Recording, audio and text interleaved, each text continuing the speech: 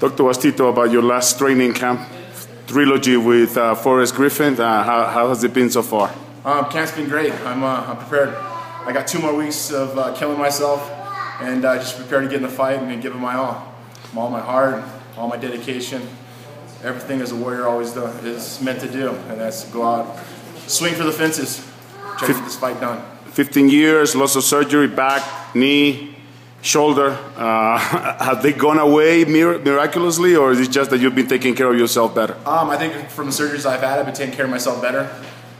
They nag a little bit here and there, but I take care of myself, and I think through my career, I've shown my heart and determination and how strong my mind truly is.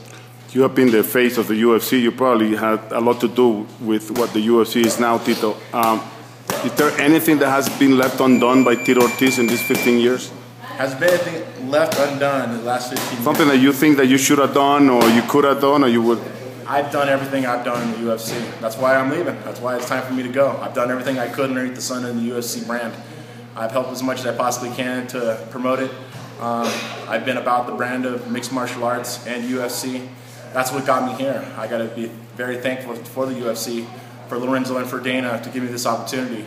No matter the beefs that me and Dana have towards each other, it's always been business, no more than that, nothing personal. I'm just trying to take care of my family and make the best for the future of my family in general, and the future of MMA. 2 split decisions, 1 each way. July 7th. Is this really about unfinished business, about making sure that there's no doubt that Tito Ortiz beat Forrest Griffin? There's going to be no doubt. The judges don't even need to show up. This is not going to the judges' decision. I'm going to make sure that unless Forrest is ready to take a beating for 3 rounds, I'm going to give him a beating for 3 rounds. I'll be in shape for it. I'll be ready, and I'm excited. I want to give the fans what they want to see, and the best of Tito Ortiz. You've always been about the fans, Tito, and they love you. What can you tell them about July 7th, about what Tito Ortiz is bringing, and what do you need to say to your fans? You know, all my fans, I just want to thank you for your support. If it wasn't for each and every one of you, men and women, I wouldn't be where I am today. I thrive to be a better person. I thrive to be a better fighter. I thrive to be a better father and person in general. You know, all the troops, men and women who fight for our country, I'm very thankful to them.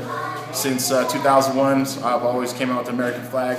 Now with the Mexican flag represented together, knowing that all Latinos and Americans were all alike. And no matter what, I'm fighting for my fans. I've always been like that since day one. That's why I've been here for 15 years. See you on July 7th, man. July 7th, UFC 148.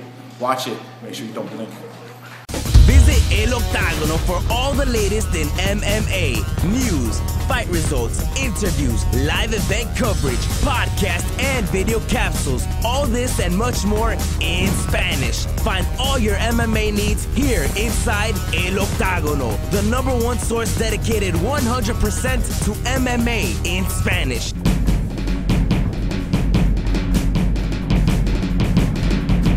eloctagono.com